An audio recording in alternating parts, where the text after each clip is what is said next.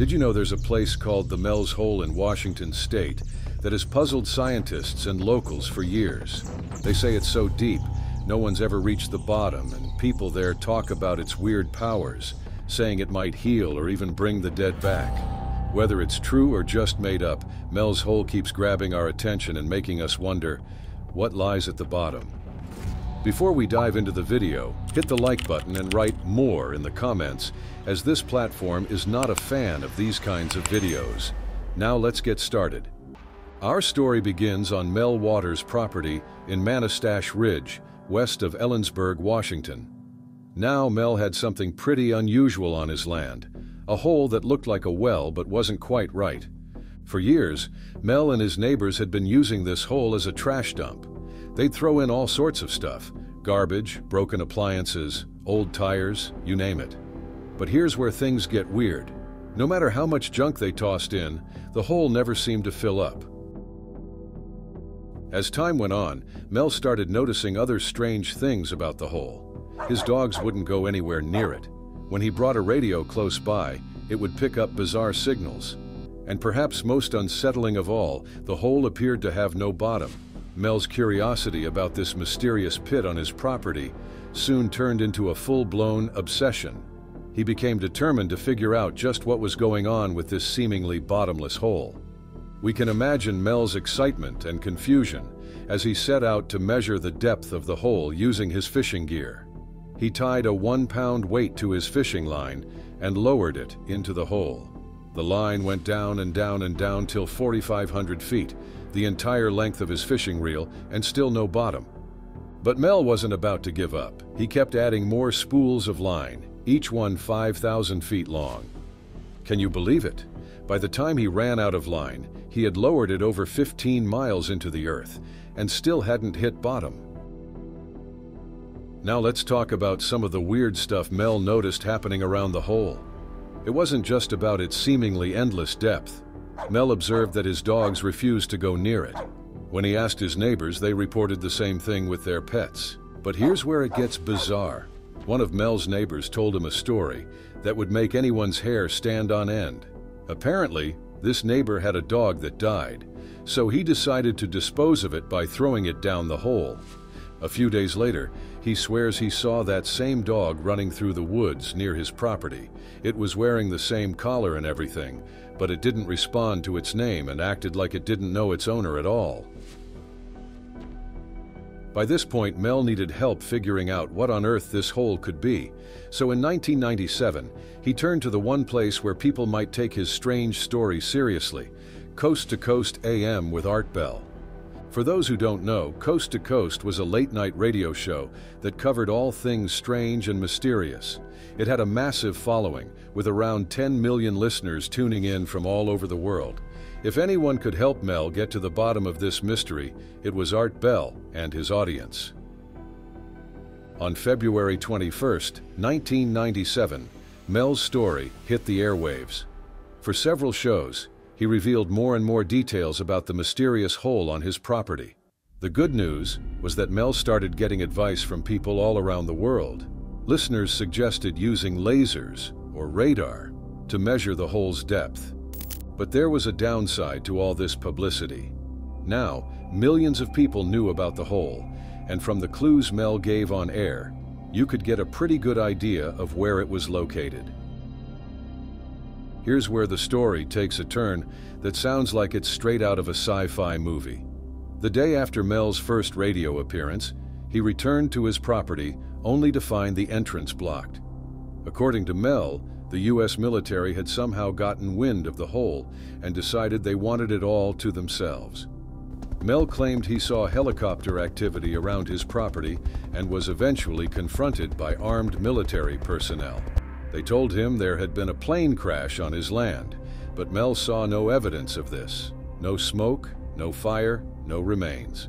When he tried to argue, Mel says a man in civilian clothes told him the land wasn't necessarily his anymore and threatened to find a drug lab on the property if Mel didn't leave. Before we continue, if you're curious about the secrets hidden beneath New York and London, you must see our video on that topic. Okay, now let's go back to our main video. As Mel continued to share his story on Coast to Coast, the claims got even wilder. He said that a neighbor had seen a dark beam coming out of the hole and up through the clouds, darker than anything he'd ever seen before. While Mel admitted he hadn't witnessed this himself, it sparked several theories from Art Bell's listeners. Some callers suggested the hole might be sitting on a ley line, creating a portal to another dimension.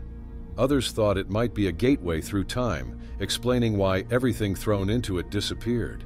There were even theories about it being an entrance to a hollow earth or some kind of subway for lizard-like people. And just when the story couldn't get any stranger, Mel suddenly vanished. He was scheduled to reappear on Art Bell's show but was a no-show and wasn't picking up his phone. It would be 3 years before anyone heard from him again. When Mel finally resurfaced, he had an incredible story to tell. He claimed he'd been offered $3 million a year to lease his property to an unnamed party. And the plot twist in the story? He had to sign a non-disclosure agreement, leave the country immediately, and never come back. Mel said he took the deal and lived in Australia for 2 years. But the story doesn't end there. Mel claimed that when he tried to return to the US for a visit, things went sideways.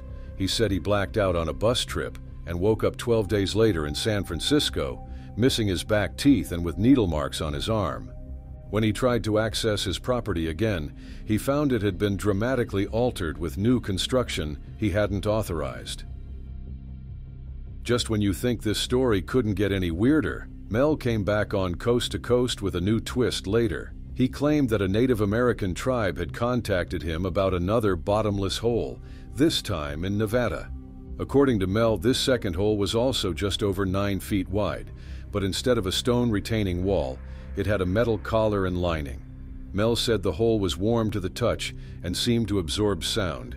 He claimed that if you dropped something on the metal collar, it made no noise at all. Mel went on to describe a series of bizarre experiments conducted at this second hole. He talked about lowering buckets of ice into the hole, only to have them come back up and transform into a salt-like substance that would burn for months without melting. He even told a disturbing story about lowering a sheep into the hole, only to have it return dead with a strange, fetal seal creature inside it.